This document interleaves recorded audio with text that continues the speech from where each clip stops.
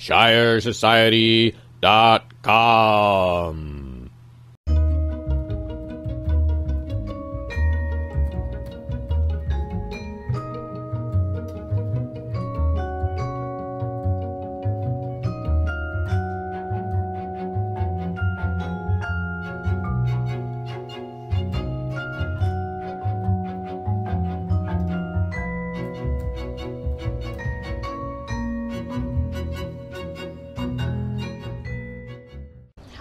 Have you been supporting this issue, and can you tell me a little bit about it? It's an interesting question. Actually, I used to be really against it. I wrote an article, I guess, in maybe 2003 called "Ditching the Secessionist Millstone." I didn't like the idea that liberty activists were associated with it. But over time, when you see this connection between the federal government and New Hampshire government, how it corrupts New Hampshire, which is a fairly innocent place, and the arrests that they perpetrate, the million pages, literally, of laws and regulations that they have telling us all what we can't do every day, that starts to change your thinking about something like that. And so eventually, I became a secessionist. Do you remember, that moment when you changed your mind, or, the thing that sparked it? No, I don't. No? It must have been really gradual. It must have been like a frog boiling kind of thing. Yeah. So, how long have you had this planned, or was it because of the Brexit? The Brexit was really more serendipitous than anything else. Once it happened, I knew we could probably capitalize on that. But I was planning this a little bit before that happened. Yeah, you had a quote on your Facebook, something about Britain. What was that? If Britain can do it, why can't we? I love that. All right, so I'm just going off the cuff here, but what can you tell me about the protest that's going to be today?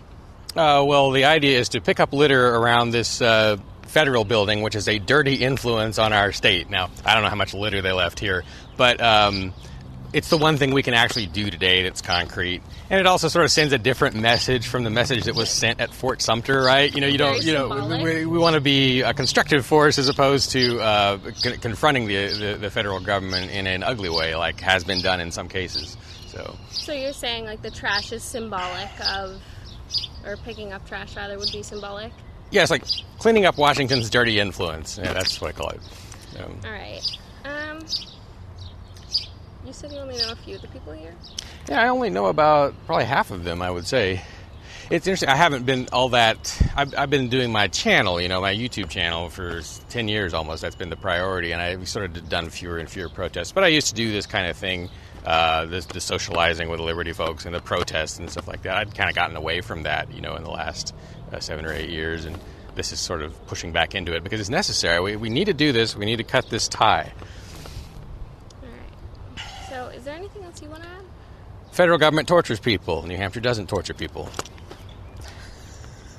Simply put. I feel like I had a whole laundry list of things I wanted to ask you. Well, just ask yourself who, what, where, when, why, and then ask me those questions. True.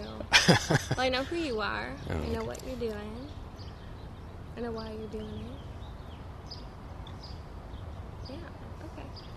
I think I'm good. All right, good. Unless you can think of anything, please help. I will probably think of something. I mean, there's so many. It's one of those things where there's just so many things that you can't name them all. So many grievances. Pardon? I got a good one. Oh, okay. All right. So what message do you want to send specifically through doing this? New Hampshire needs to be treated like Quebec and Scotland, where the central government treats them cautiously. They do it because there are strong independence movements there. We don't have that here. We're going to have probably some kind of fascist or communist running this country in a couple of years, so we need a strong independence movement here to deter them. Does that make sense? Yeah. So you see mostly the pros. Are there any cons to doing this? Yeah, it's not popular yet. I mean, only according to... I think it was Reuters indicated that only 24% of Americans support their state leaving their state leaving the union.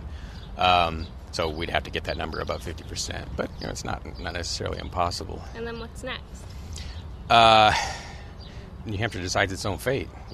I'm not sure what that will look like. But again, we have the historical precedents in Estonia and Slovenia and what they did with the independence they got. They're so much better off without their central governments. So. All Think of anything else. All right, yeah, there is something I'm missing, and I just can't remember what it is. The old world is collapsing, and it's going to take its slave driver governments with it. But what will rise up in their place? In New Hampshire, the Shire Society has a plan, a thriving web forum, and a history of action. He didn't take long to come up with a plan. You can sign up right now at shiresociety.com.